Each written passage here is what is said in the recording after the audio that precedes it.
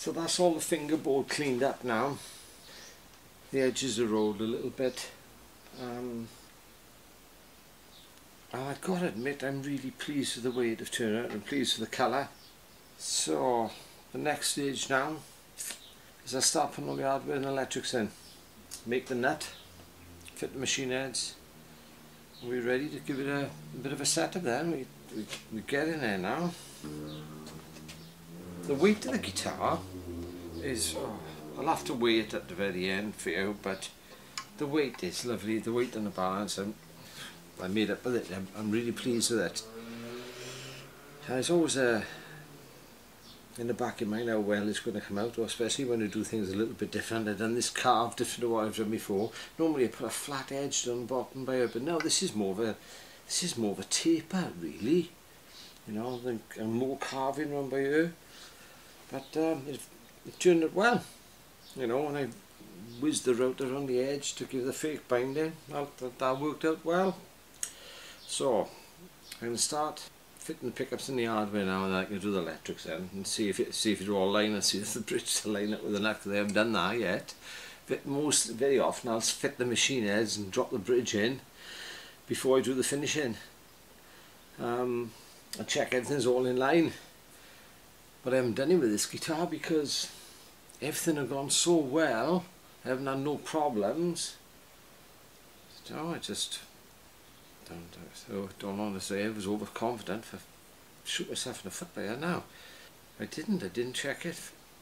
I check it for alignment with a ruler, obviously, and off my centre line, but I haven't tried it with the bridge and the nut and the machine heads, so pleased with it. So I'll see you in a little while now anyway.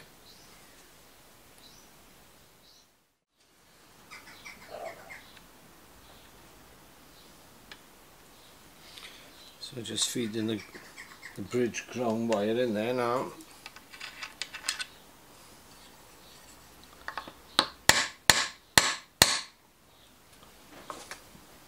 It's nice. It's a nice fit.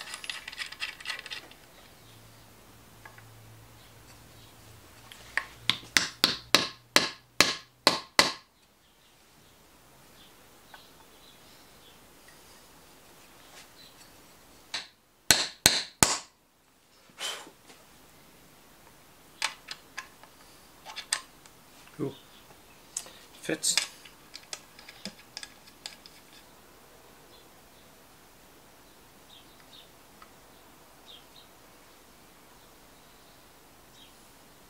And that looks okay.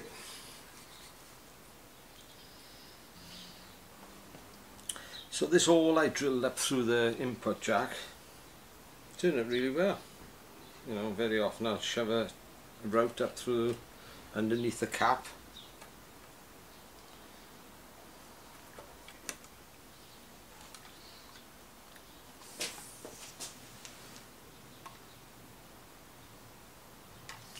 So I've got two tapered rings, the pickups,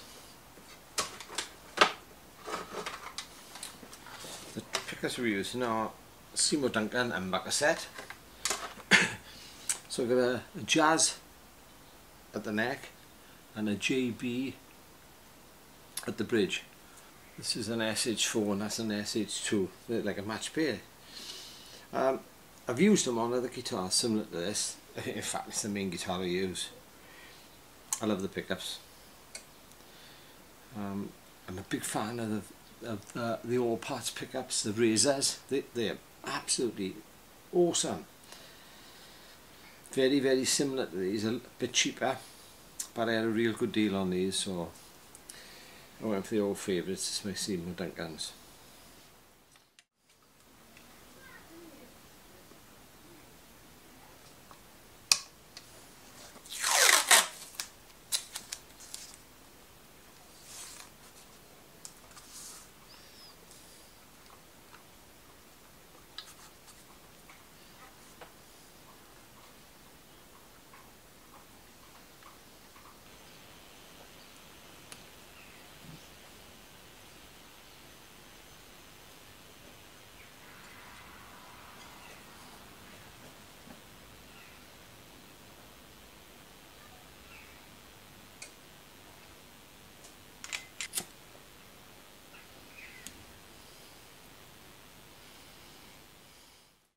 this thing that looks like a pen is a circuit board eraser, and it's made up of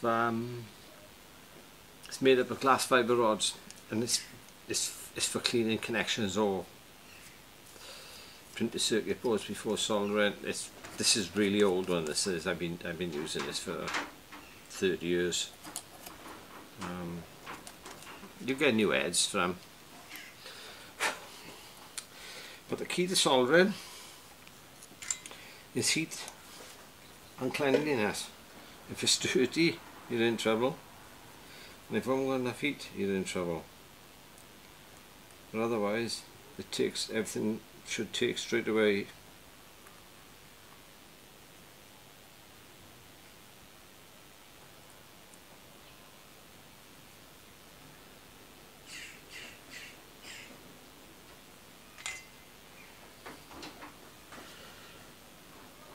I like these jack sockets. That's a replacement for a Telecaster, better than the one with a fixing retaining spring at the back. Electro sockets, I think they're called. They're great. Just push them through and line them up, and job's done.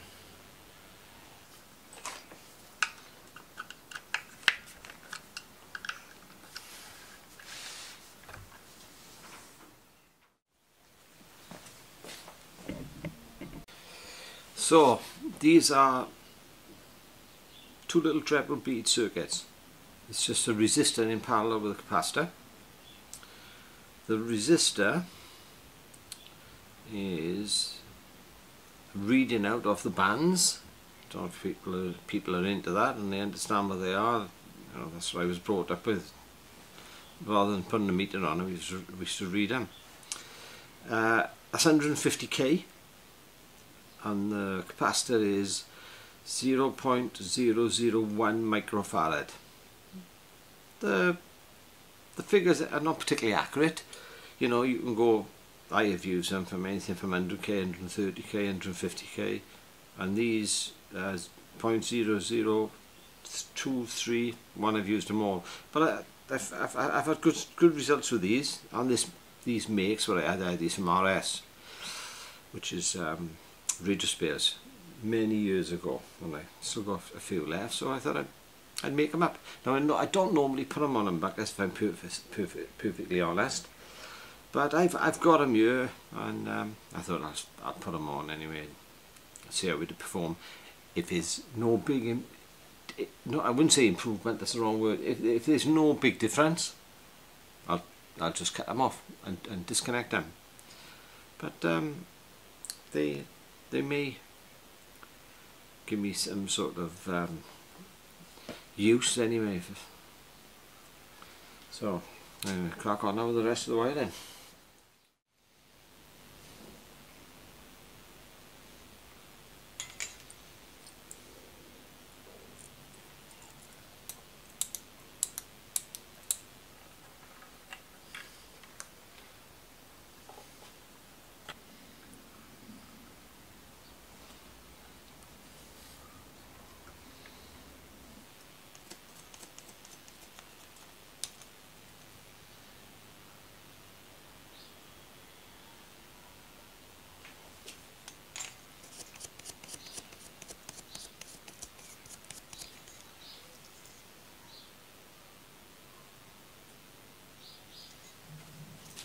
So I'm not quite sure if you could see that, how much cleaner that ground connection is to solder.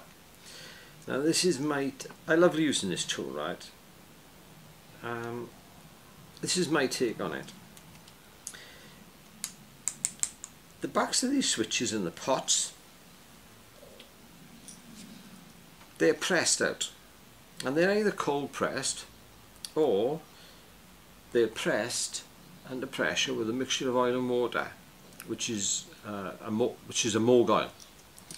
Now what happens is they can leave a residue on the surface. Now you will solder up onto it, right? But I can feel that on there, and I can feel it sticky. Now you can put your soldering iron on there, and after 10-15 seconds, the solder will start to run.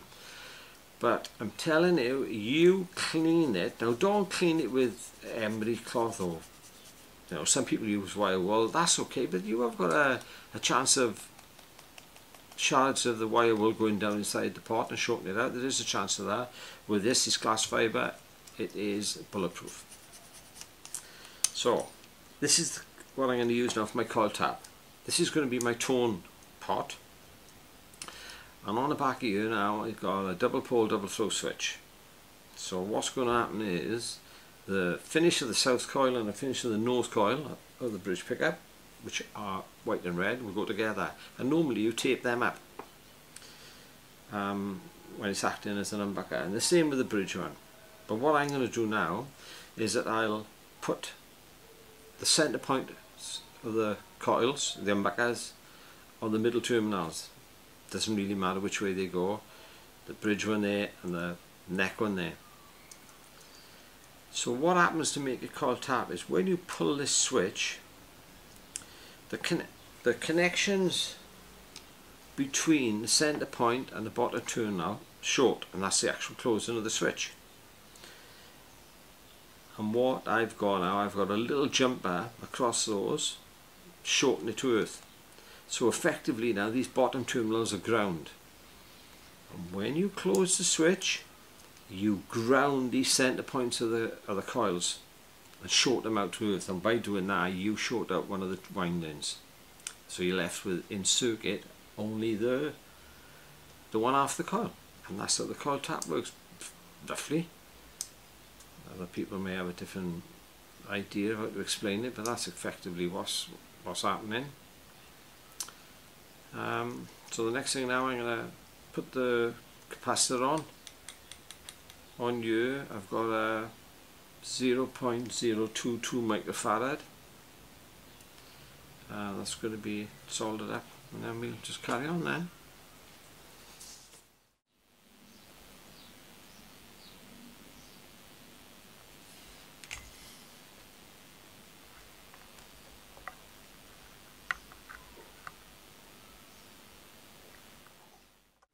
Remove that white tip. I don't like that. So I put this amber colour one on. I think I put the amber one on. Just flip them over. I'll show you a little close up now. Alright, so here's the two 500k volume pots. This little jumper here that I use for earthing, this 45 amp fuse wire it actually is, but it's a little bit heavier than what I would normally use, but it turns out really good. There's the volume, there's the tone with the coil tap. Select the switch obviously. Here's the two little treble bleeds. These are 500k TCS pots. So there looks more wire in there actually than there is. The reason being for that, I try not to cut anything off the pickup cables if I can. All the other cables are, as short as they could possibly be, not to make it too difficult to do. Just in case I change the pickups and put the pickups in a different guitar, or if anybody else do, if I sold it, which is highly unlikely, but it's looking good. Looking good.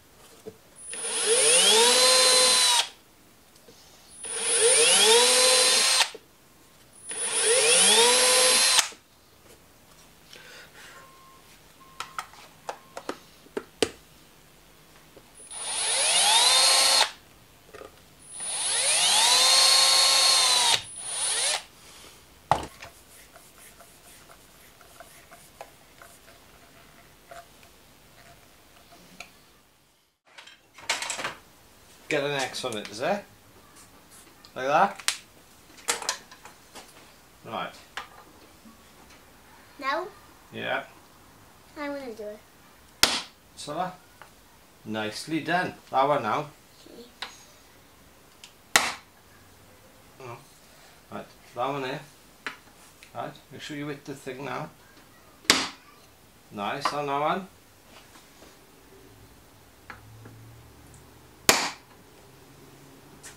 Have a look at them now. They look okay? I'm scared of you. I think they look cool. Right. Now? No, not yet. Now? Well, next one.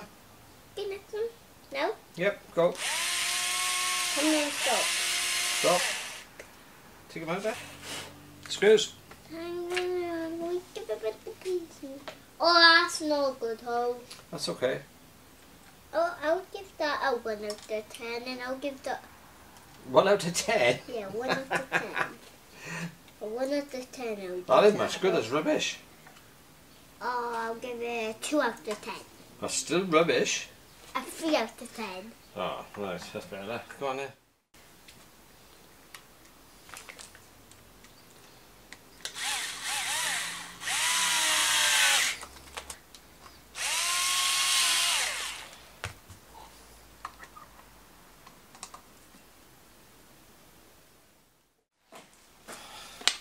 So what I've decided to do is to make a bone nut for the guitar. Now this inexpensive plastic nut is a good fit for it. So I tend to use these sometimes for sacrificial nuts. So it fits in there lovely. There's enough height on it. And the width is a little tiny bit over 5mm. So when you've got a blank neck like this, a bit of bone, I don't know, you ain't going to see this on the camera, but sometimes you could buy them and it would be really nice if they were cut perfectly square to give you a chance even on one, even if it's only on the one side.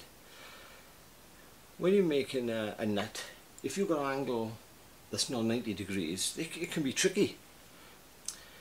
So this blank one I've got here is absolutely miles out. The top and bottom on the sides, none of them are at 90 degrees. So I'm not going to use that. This one's really good, but it's too thick. So the first job to do is to thickness it the same size as this sacrificial nut. So there's a couple of ways of doing it. Now there's not a lot to take off it, but it doesn't matter if you've only got like a mil or half a mil to take off it. It's easy for you to knock it out to square. So I'm going to try and show you how I sometimes do it. I don't always do it like this, but it's a cheap and inexpensive way. So there's a bit of flame maple. It's a cap that I had left over. In fact, it's the cap that I used to test the stains for that top. And that measures up at 5.1 millimeters, 5.18. So that's okay. So I'm going to use this as a gauge. In fact, I'm going to take this bone down to this thickness, and then I've only got a few thou to worry about, which I'll do by hand. So what I'm going to do, I'm going to split this up through the middle now, and then I'm going to stick it down to this old wardrobe door and use it as a guide. One, it'll hold this square, and two, it'll act as my depth stop. I will give it a go and see how it come out. If it don't come out very well, you won't see this video. So here we go anyway. 'Cause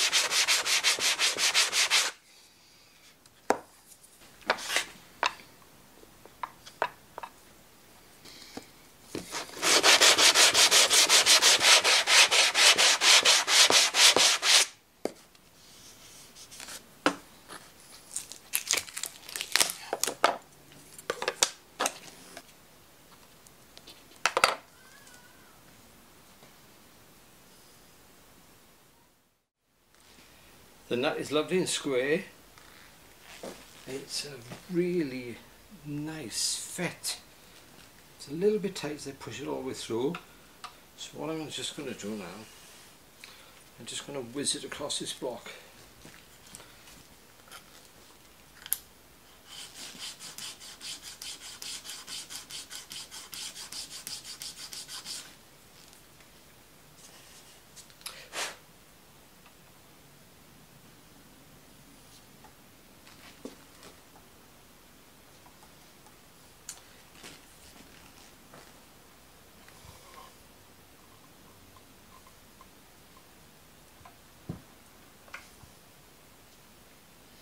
And that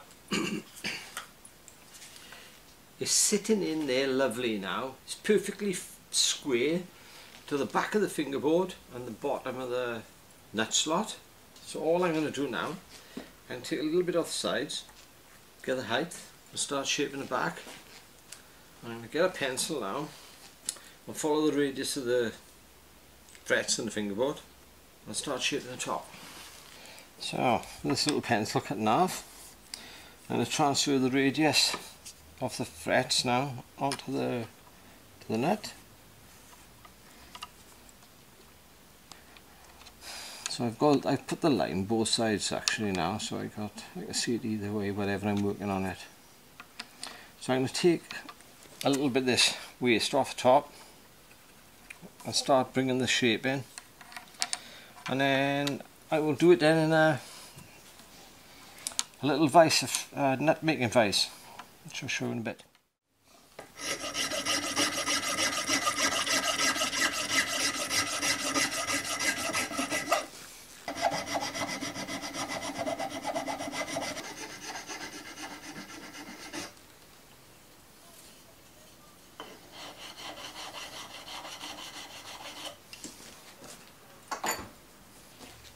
So I'm just going to put a little angle on the back of this.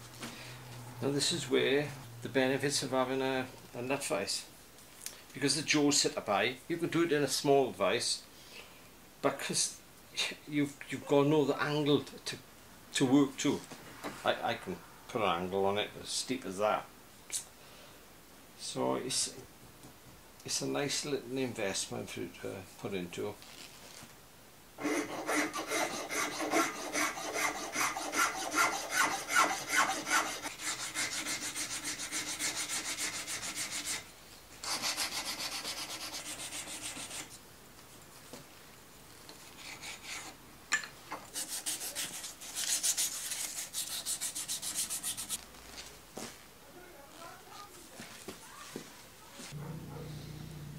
Just going to clean it up a little bit now, take all the sharp edges off, give it a bit more of a polish, and mark the slots now soon as well.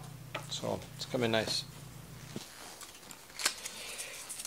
In the comments, let me know. I'd be interested to know what grit other people goes down to when they're making their nuts.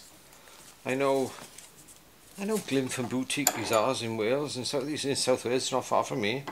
And yeah, I've actually come up to visit me, so it was great. He makes awesome nuts, absolutely awesome. Credit to him. I don't think he got a YouTube channel, just Instagram. But I have finished this off now in 1200. But I don't normally go that low, to be honest, sir. But that's clean now and shining. Let's have a little look.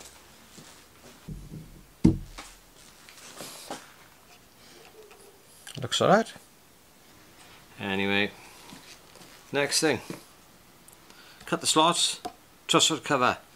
I think I'm going to do, I've not seen anybody else do it on the internet, but I'm going to make a cover with a bit of luck that'll follow the shape of the headstock, if I can.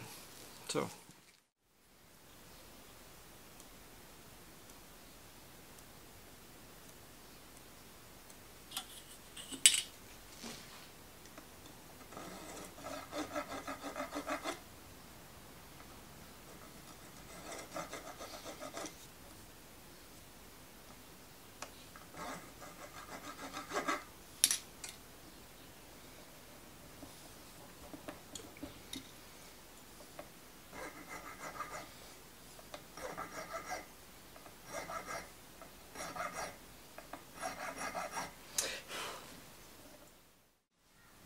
don't know whether everybody's going to like this art, but here goes.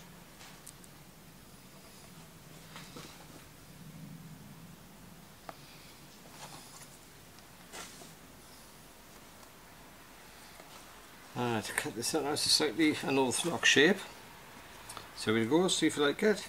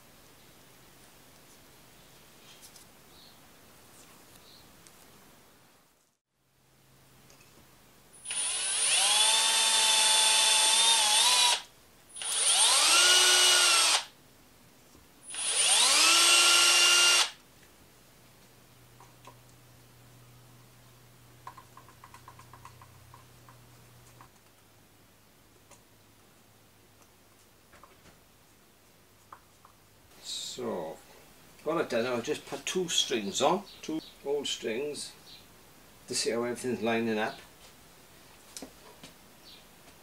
Centre wise is brilliant, pickup's exactly where I want it to be, square.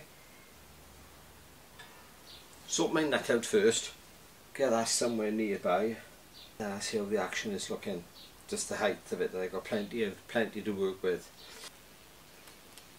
Right, I just put a little drop of glue underneath that nut. These 2 strings are all square. Normally I put more strings onto this, but I'm just seeing how if the land is lying with it at the moment. Now, so what I'm going to do, I'm just going to put this little clamp here, just a tiny bit of pressure. Just cork either side of the jaws. 10 minutes will be set enough.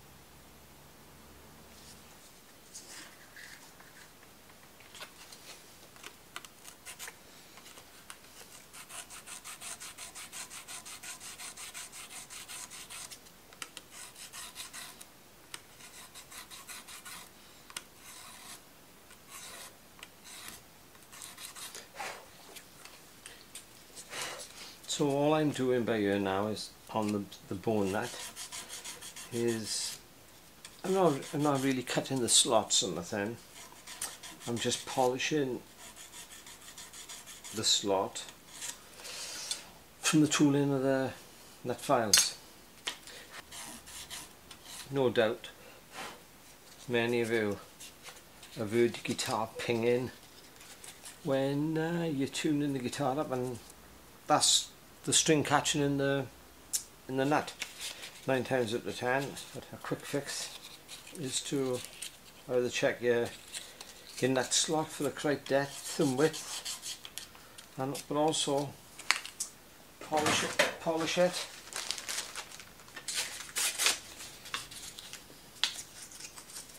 So I use a bit of 600 there, but I'm just going to give it a little whiz with a bit of 1000 grit, and that should do it. I don't think there's any need to go any finer.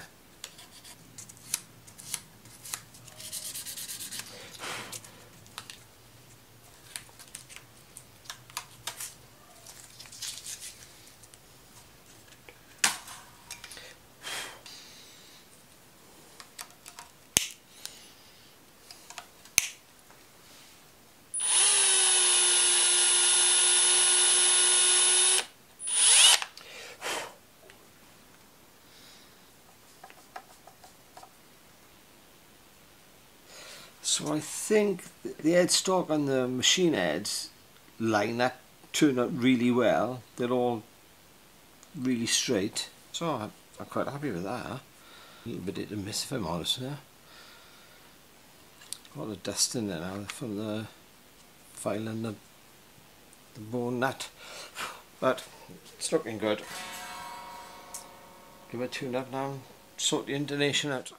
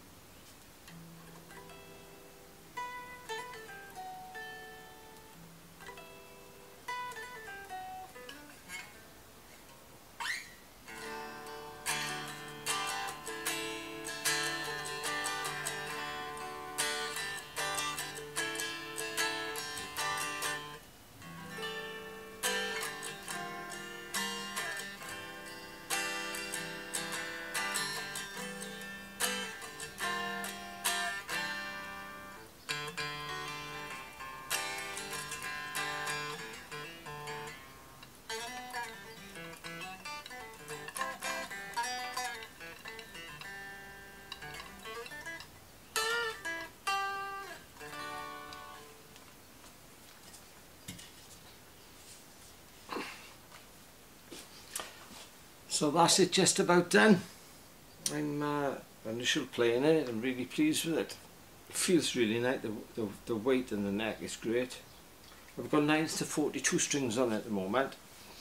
I've thoroughly enjoyed making it with our Oliver. It's an absolute pleasure to have your grandson with you in the workshop. And the girls really, they're hysterical. So it's just, these films are just a little bit about me. I'm just a normal bloke working in his garage building guitars, and I build guitars that I like. You know, it's like everything else. You don't want one Les Paul. You can do it two strats and go set up different or different colours or whatever. So this is why I make guitars. Very enjoyable. So I hope I've encouraged other people to have a little go. I try to do things as traditional as possible. I know I got my thickness sander and I got an half decent band, so it wasn't a particularly expensive band, so if I'm honest, it's a decent sized one, but a lot of it's done by hand. All the neck is cut by hand, the neck joint, the neck angle. I try and do a series of films on some of the jigs that I use, especially the neck angle, because it's a piece of cake. It's absolute bulletproof, and it's just a few pieces of 20mm MDF. I've used the same design for about 20 years, well more than that actually, but I've renewed it over the years, you know, because it may have wore out or whatever, but that'd be nice. And I'm going to do a video on some electrics. So I hear lots of people talking about the electrics that they're not really sure what they're doing or whether they're doing it right or not, and even the big boys, they do it. Without saying no names, they can make a bit of an ash of it. But I'll show you how I to do it. I've been working with electric since 1973 when I was an apprentice electrical engineer. So next thing for me to do now is to play it, which a lot of luthiers on YouTube don't do. They make these guitars or from kits or whatever, they never play them after. They strum a couple of chords or whatever. So I'm going to try and knock a tune out. What it will be yet? I may write something. Did with the last few videos, the wild turkey track and the single barrel track. I may do something on long lines, or I may play well, with this guitar I probably should play a Carl Santana song, Samba Pa Ti or Black Magic Woman or something like that. I don't know yet. I just have to see how I feel. So it's bye for me, and I thank you very much for watching, and I'll see you soon. Bye.